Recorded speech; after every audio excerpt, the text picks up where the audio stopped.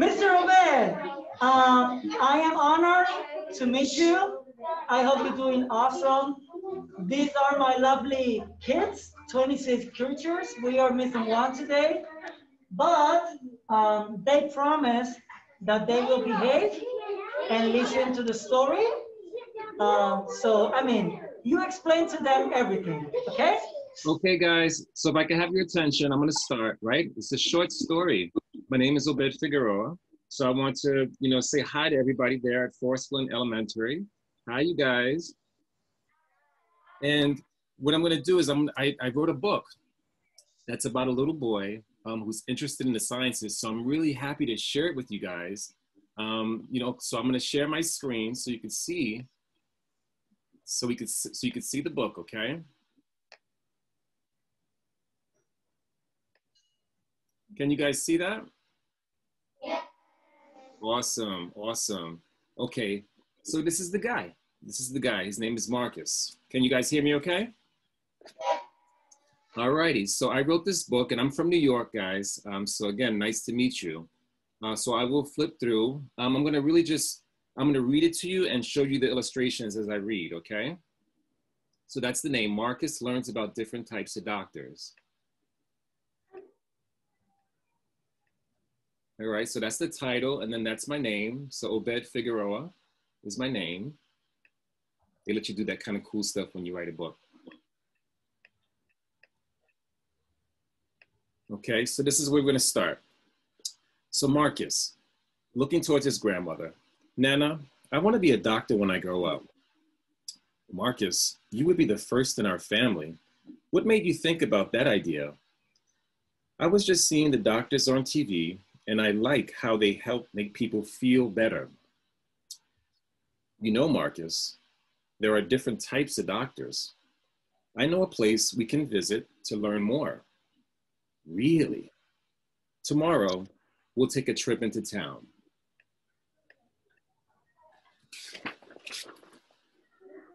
So this is Nana. Marcus, this is our community health center. This is where people go when they want to see a doctor for help. Can we go inside? Nana, yes, we can. I called the manager and we can go inside and have a look around and meet some of the doctors.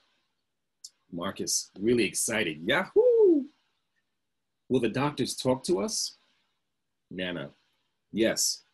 Doctors want people to take better care of themselves. They spend years in school learning how to help people in different kind of ways. So they go inside. Nana, Marcus, this is Tracy. She is the center's office manager. She helps the doctors by keeping their appointments organized because they get really busy. Tracy looking at Marcus. Hi, Marcus. I hear that you want to become a doctor. If it's okay with you, I'd like to introduce you to some of my friends here at the center. Here's the first one he meets. Marcus, I would like to introduce you to Dr. Peña. She's a dentist. Hi, Marcus. It's nice to meet you. I went to school for many years and I learned how to help people that have problems with their teeth. Marcus, Dr. Peña, I visit my dentist for checkups, like I'm sure some of you guys do, right? All of you. Dr. Peña, Marcus, that's good to hear. I also do checkups for my patients. Marcus, Nana, isn't that Dr. Nicholas over there? Where? Oh, I see her. Yes, that's Dr. Nicholas. She works here and she helped me when I had problems with my feet. Let's go say hi.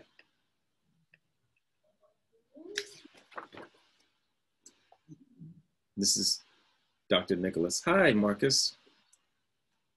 Good to see you both. What brings you here to the health center? Marcus wanted to meet some of your doctor friends. Marcus, I hear you're learning about the different kinds of doctors. Yes, Dr. Nicholas.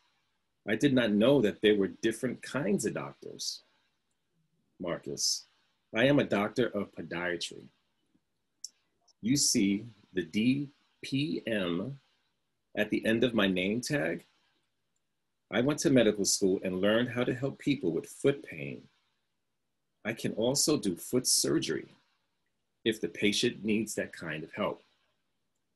Dr. Nicholas, can you also help people with their teeth? No, Marcus. I'm only allowed to help people with the things I learned in medical school. Dr. Benya went to school and she learned how to help people with problems they have with their teeth. Thanks, Dr. Nicholas, for talking to us. Marcus, Tracy wants us to meet another doctor.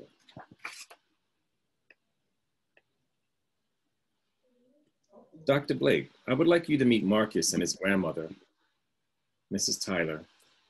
Good morning to you both. I hear you are learning a lot about doctors today. Yes, I am, Dr. Blake. What kind of doctor are you? Marcus, I'm often called an internist or a primary care doctor. I have MD after my name. This means medical doctor. I went to medical school to learn how to help people figure out what's going on in their body. Sometimes I do checkups, and sometimes I help people feel better when they are in pain. Marcus, Dr. Blake, I visited a doctor for checkups too. My school says I have to get yearly physicals before I start school. Do you guys have to do that too? Every year get physicals? Yeah. Dr. Blake, he laughs. Yes, Marcus. It was a rule from my school too. It's important that we take good care of our bodies.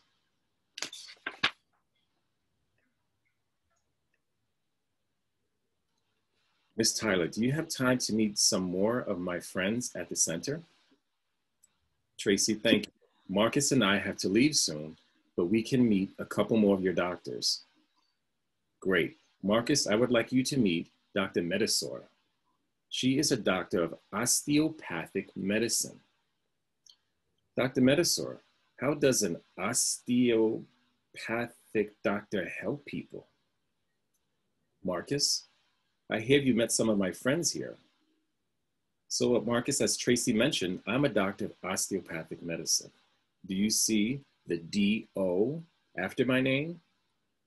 Yes, I was going to ask you what those letters meant. Marcus, I went to medical school and I learned how to help people figure out what's bothering their bodies by understanding the bones throughout their body. I learned about how things are connected in our body. Marcus, say you're feeling pain in your legs. Well, it might be because your bones in your back may not be straight. I can help fix that problem, which would make the pain go away. Whoa, Dr. Medisor, I didn't know you could do that. Thanks, Dr. Medisor. Marcus, remember, I told you that I was not a doctor either. This is Tracy, the manager. Yes, I remember. Good, because I wanted you also to meet someone who also helps doctors and patients. Marcus, meet Mr. Figueroa. He is a nurse. Marcus, Mr. Figueroa, I didn't know boys can be nurses. Marcus, Mr. Figueroa laughing. You can call me Raymond. And yes, boys are nurses too. I went to school and learned a lot about our body and how to work with the doctors to help people. I meet patients and ask them important questions. I also give checkups. And if the doctor orders, I can also give the patient medication to make them feel better. Marcus's reaction. Raymond, do you work with a lot of doctors and people? Do you ever get sad when someone comes to the center in pain? Sometimes, but I have to remember that I went to school to help people in pain, so I have to stay focused and work with my team to help the patients.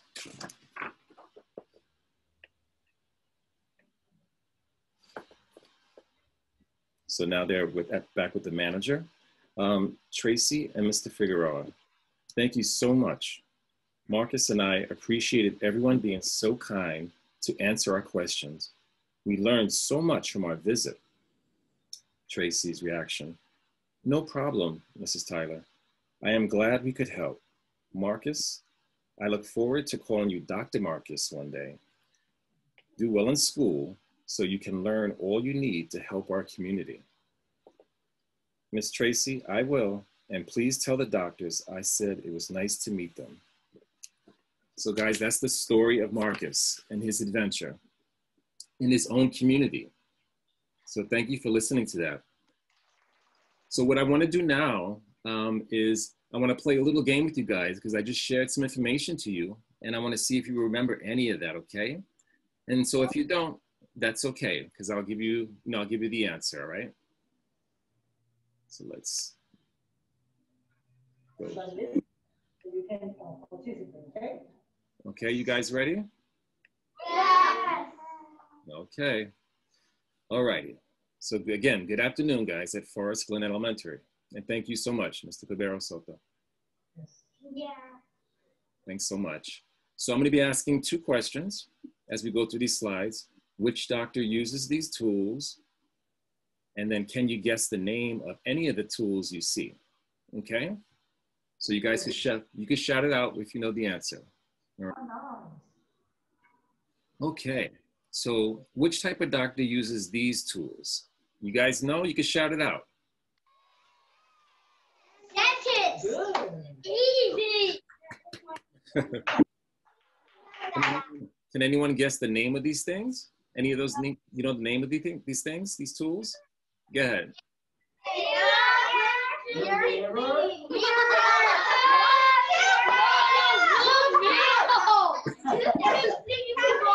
Okay, we got mirror. So yes, you guessed right. So it's a dentist. And those, and you see, those are the names of the tools. So those are different types of tools that a dentist uses. Okay. All right, so we're gonna go to the next one. Which type of doctor uses this tool? Dentist. No. What? Foot? The foot doctor? Foot doctor? Foot doctor. Foot doctor. Foot doctor. I knew it.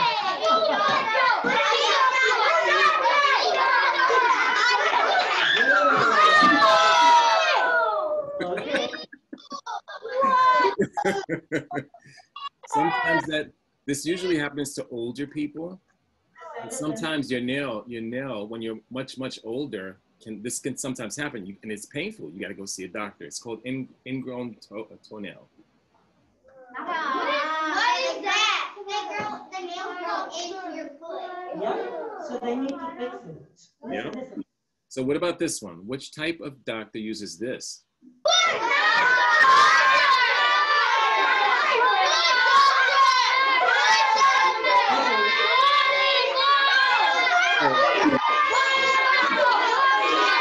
Let's see.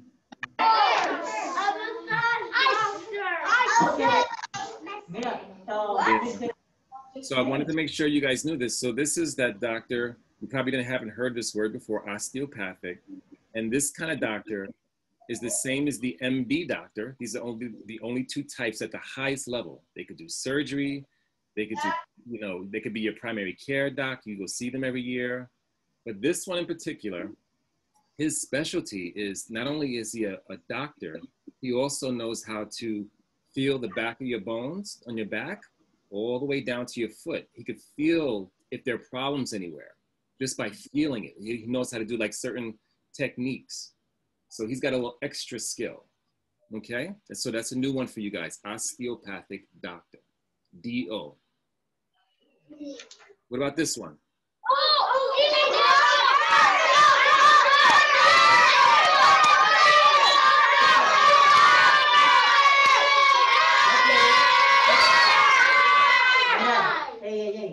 So all medical doctors, right? They use this because if they want to look inside your ear so that they can see. Can you pronounce? And so the name of the tool, that tool is otoscope. It's called an otoscope. You say that? Okay, so when you go to medical school, they would teach you how to use that so that you can see things, right? Okay, so let's see, let's keep going. What about this? Nurse! No!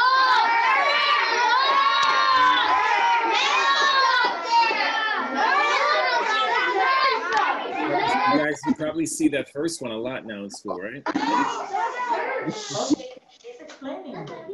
Let him explain. Okay. So all right, so nurses mostly use it, but all doctors can use it too, but most often, you know, checking the temperatures are the nurses most often. Okay. It's a little bad. Go ahead. You got a question? I knew that it was a nose because my mom is a nose and she has those stuff. Yep, I knew it. Raise your hand if your family members are nurses. No. Adrian, Louis, who else? Lola.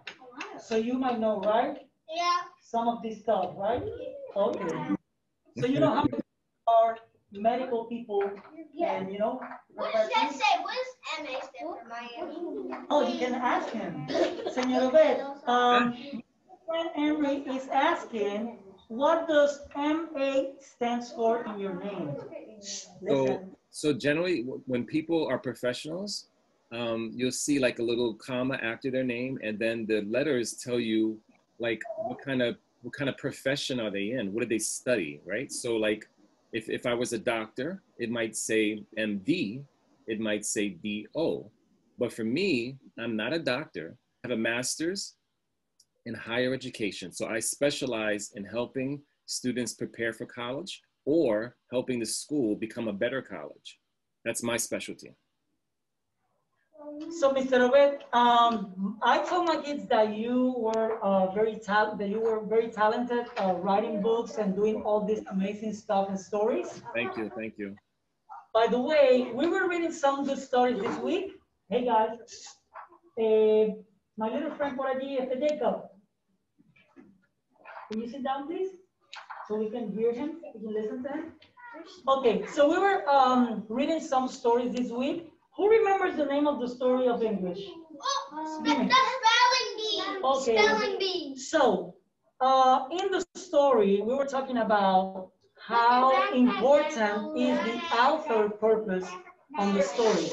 So, some of my kids were asking, why did you decide to become an author? And how does that change your life?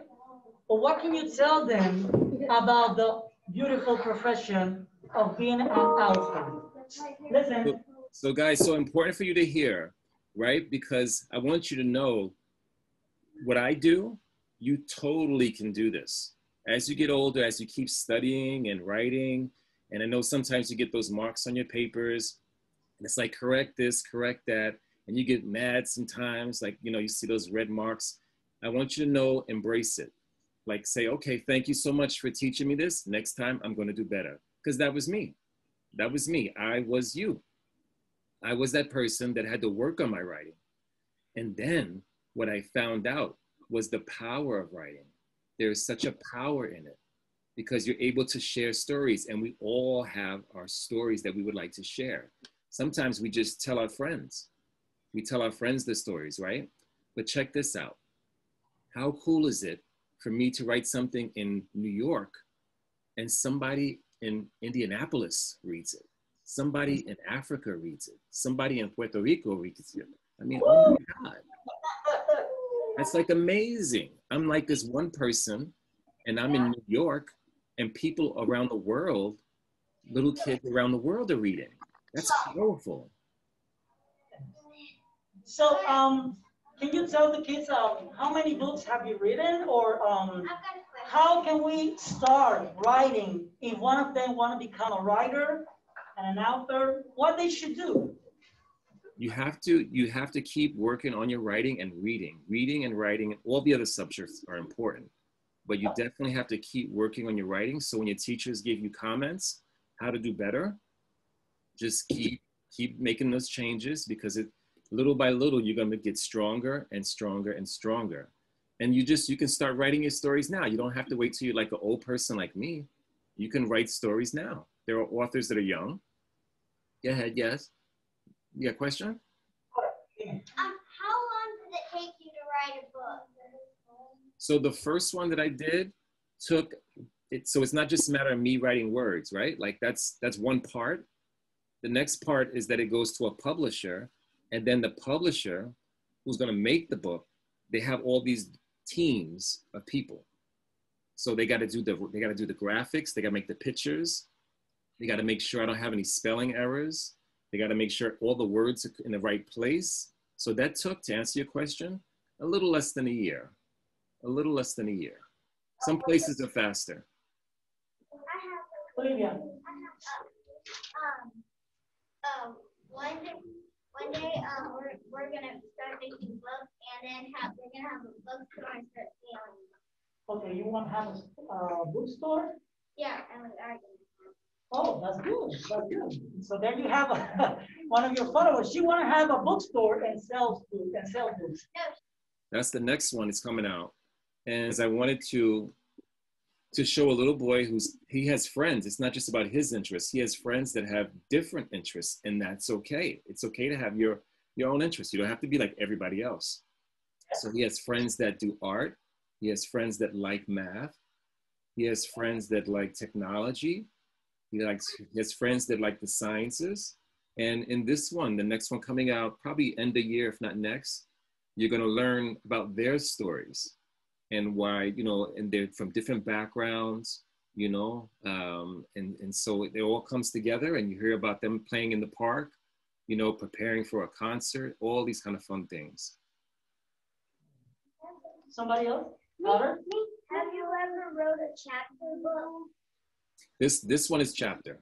The first one was really for elementary school kids, like maybe first, second grade. But this one, now that same character, now he's in middle school, 8th grade. So he's getting ready for high school. So this one is chapter. This one is a lot more reading, about 25 chapters, and a little less pictures. Not so much pictures. You wanna? Oh, okay. My little friend, Mikey. Where do you write and make your books? How's that? Where do you write and make your books at? Where do you write and make your books at? So you can write anywhere. You can write. So sometimes I write. This is before it goes to the publisher. I write sometimes in the park. I write sometimes on the train when it's quiet. I write sometimes, my backyard. I'll just take out my pencil, get a writing pad, and just start writing. And sometimes the way I do it, the first book I did it like a play. So you could put all the people's names down. And so if Marcus is talking, you could say what Marcus says. And then you could do the next person's name and then write what the next person says as a way of keeping it kind of organized. So that's one technique that I use. Adrian, your question. How old did he start making books? Oh, that's a good question. He's asking, how old do you start making books and stories? You can be as young as, if you know how to write, so you don't have to write for someone, let's say a college person reading, right? You could write for someone that's a second grade reader, right? So there's different types of writing. So if you are good with writing and you got a story at your age now, you can, work with an adult and kind of map it out, just like map out your story, and they can help you organize your thinking. Well, Jacob. I noticed in the other books there was a doctor named Mr. Figueroa. Figueroa. You want to know if he used the name because of him? And also, did you use the name because of you? So yes. So Mr. Figueroa is my oldest son is a nurse. So he's a grown man. My oldest is a grown man, like 27 years old, gonna be 28, and he's a nurse. So I wanted to show you guys that yes, boys can be nurses, and he's a nurse, and he married a woman who's a nurse. So they're both nurses. Okie dokie. Max, what was the question? What? En el desk. Reed have a question. Try to remember. Olivia. How long have you been making I think he answered that. How long have you been making stories? Probably 3 years, 3 years. Yeah, not a long time. How old are you? Well, so right now I'm really old. Right. So, so I'm 53 years old now. 53. So I would say I probably started doing this 50. Yeah, 50. Okay. Laila. Mira, Laila. On top of the desk, the green one is clean. The green one is clean. Okay. Last couple of questions. Let me see if you did a question, Lola. Jacob. Jacob. How do you draw the pictures? Okay, so authors, most often authors are just the ones writing the words. Sometimes they get special talents and you'll find an author that can do both. I'm not that person. So I found this guy. He is a wonderful, they call them illustrator, right? That can draw pictures. So he's my illustrator and he's from Haiti. He's actually from Haiti. So you're saying he draws the pictures? He draws I tell him the story, and then I'll send him a message, and I say, okay, in this scene, I want Marcus to be looking at his friends playing in a band, and he'll draw it out, and then send me a proof. He'll sketch it out, and I look at it, and I go, okay, make this one a little shorter, this one a little bigger, this one a little this, and he tweaks and tweaks and tweaks until we get it right. Gotcha? Okay. Now my little friend Jonathan have a question. Click. That says STEM. Oh, why does the letters spell STEM? Science. No. Now, interesting you say STEM. So in education, STEM is something you should be familiar with. So those, STEM is common. What's different now in education is they throw in the A because they want to make sure that they include art. Right? So you have S for science. So I gave you a little picture for that. T for technology, because that's important too. E for engineering, A for art, and M for math. All those things come together and should be part of your education so that you kind of, you know a little bit of everything. That's nice. And you should learn about it. Holly, what is your question? Was it hard leaving your home to go to that? Didn't hear. You have to leave your home in order to do that. To do what? To write the book? Write the book, yeah, Holly? Yeah. No. I go back. I work in a school in the city. We're a middle school and a high school. So I direct the enrollment there. So sometimes, as I go to work, I'm on the train, I'll write on the train, or I write at home, either way.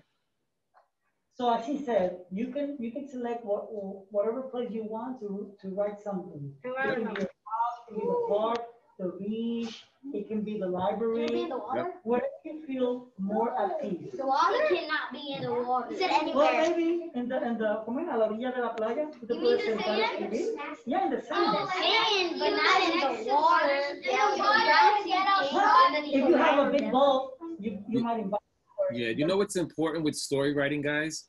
So you can have a journal, right? You can have a journal and it's called free writing. It's just get your thoughts out.